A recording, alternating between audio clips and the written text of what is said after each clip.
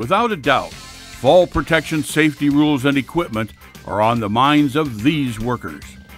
But these workers should be equally concerned about fall protection. Between 1998 and 2005, in Washington State alone, there have been 40 fatalities and over 5,000 serious, that's lost time injuries, in falls from elevated surfaces in the construction industry alone. 40 deaths and over 5,000 serious injuries in just 7 years.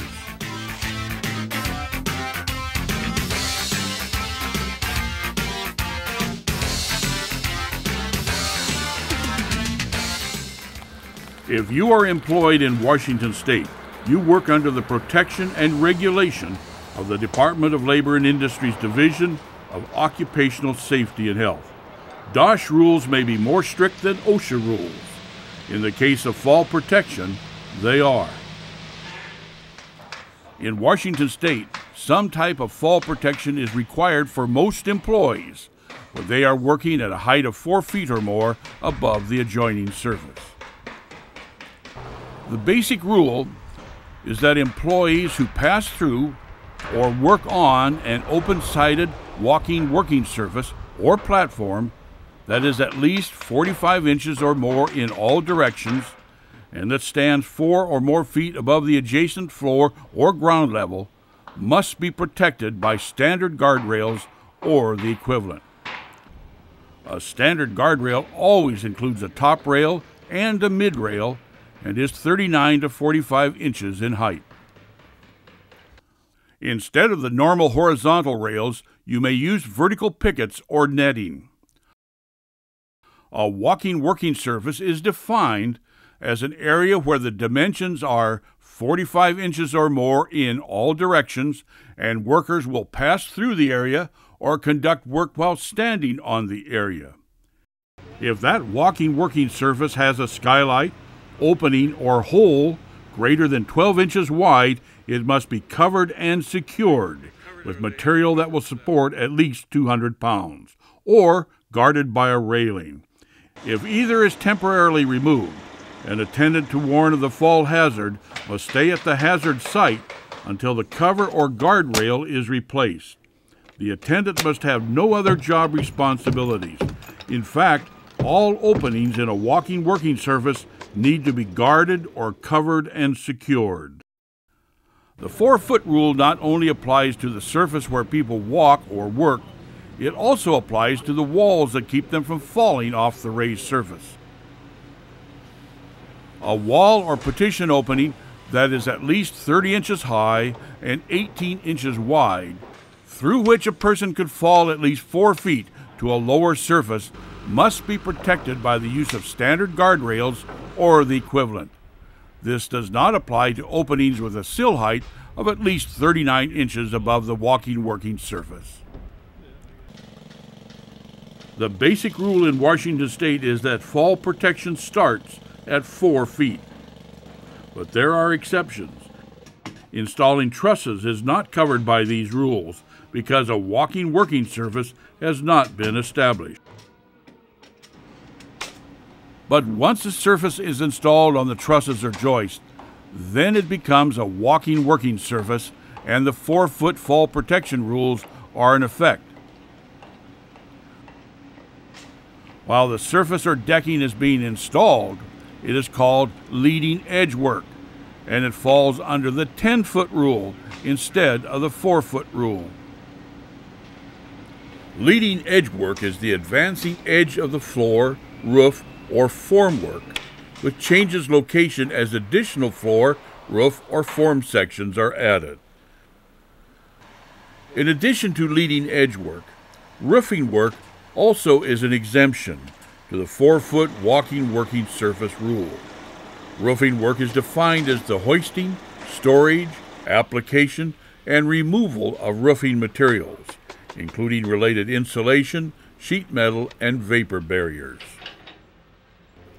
When roofing or leading edge work is being done, fall protection is only required when the fall hazard is 10 feet or greater. This is an exception to the 4-foot walking working surface rule.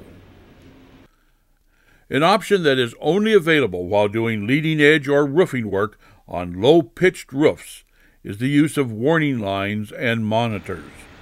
A low-pitched roof has a pitch of 412 or less and is most frequently used for large warehouses. Warning lines must be 6 to 25 feet back from the edge and encircle the entire work area. Inside the warning lines, workers are free to work without other fall protection so long as there are no floor or roof openings. When employees go outside the warning lines into what is called the control zone, there must be other fall protection used, or the safety monitor. A safety monitor is the least effective means of protecting workers and can be used only in very limited situations and must conform to the specifications as outlined in the rules. There are other areas where employees must be protected from fall hazards of 10 feet or more. These include working from any other surface that does not meet the definition of a walking working surface. This could include structural steel members or the top plate of a stud wall. To do so, you may use safety nets, a catch platform, personal fall arrest systems, or personal fall restraint systems. Anytime there are fall hazards of 10 feet or more, the employer must develop a worksite-specific fall protection work plan for every job. All employees must be trained on the fall protection work plan. Another exception to the 4-foot rule is the scaffold. Employees on a scaffold must be 10 or more feet above the lower level before they need to be protected by standard guardrails or a personal fall arrest system. There are some exceptions that apply to concrete and masonry operations. If the employees are placing or tying reinforcing steel more than 4 feet above any adjacent surface, they must be protected by either a personal fall arrest system, a positioning device system, or a safety net system. For climbing a rebar curtain, the employee must have a belt or full harness with a hook to grab the rebar. Ladders must be secured at the top and the bottom. Both hands must be free when climbing a ladder. Falls from ladders can be even more dangerous than falls from a solid surface because the ladder often becomes an added hazard. If your employees use a boom-supported elevating work platform, such as seen here, they must wear a safety harness and lanyard device fixed to the attachment points of the boom, regardless of the height. Then there are instances in which fall protection is always required, no matter what the fall distance is. For example, regardless of height, all open-sided floors, walkways, platforms, or runways above or adjacent to dangerous or hazardous equipment must be guarded with a standard railing and toe board. All runways or ramps that are 4 or more feet above the floor or ground level must be protected on all open sides by a standard guardrail or equivalent. If tools, machine parts, or materials are used on the runways, there must also be a toe board in addition to the guardrail. Ramps and runways need to be at least 18 inches or more in width, with a pitch of 20 degrees or less from the horizontal, and cleats or other treatment to prevent slipping. There are 2 types of fall protection: fall restraint and fall arrest. Fall restraint includes guardrails, personal fall restraint systems, and warning lines with a safety monitor. They are all meant to keep you from falling off the edge. Fall arrest includes safety nets, a catch platform, and a personal fall arrest system. They are designed to restrict the distance you fall and thereby limit the severity of your injuries.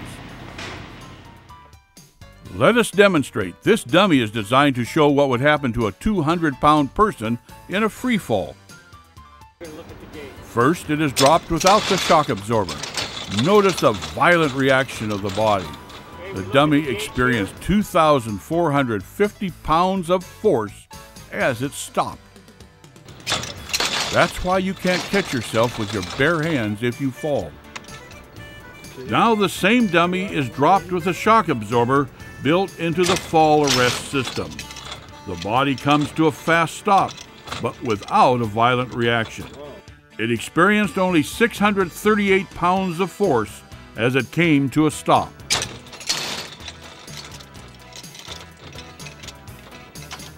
When working with any personal fall protection device, it is extremely important that when an employee puts the device on, they check for frayed or worn parts, and most importantly, they check and double check to see all connectors are correctly fastened.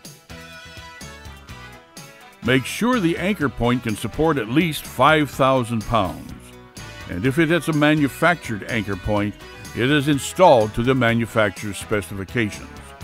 In a fall, your life depends on the anchor holding. These rules were developed in cooperation with the construction industry, workers' associations, unions, safety experts, and the state government. They are there to protect everyone.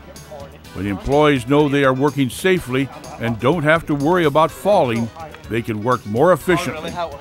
Taking care of injured workers and doing the paperwork is not a good use of anyone's time. For more information on the subject of fall protection, please visit our website at lin.wa.gov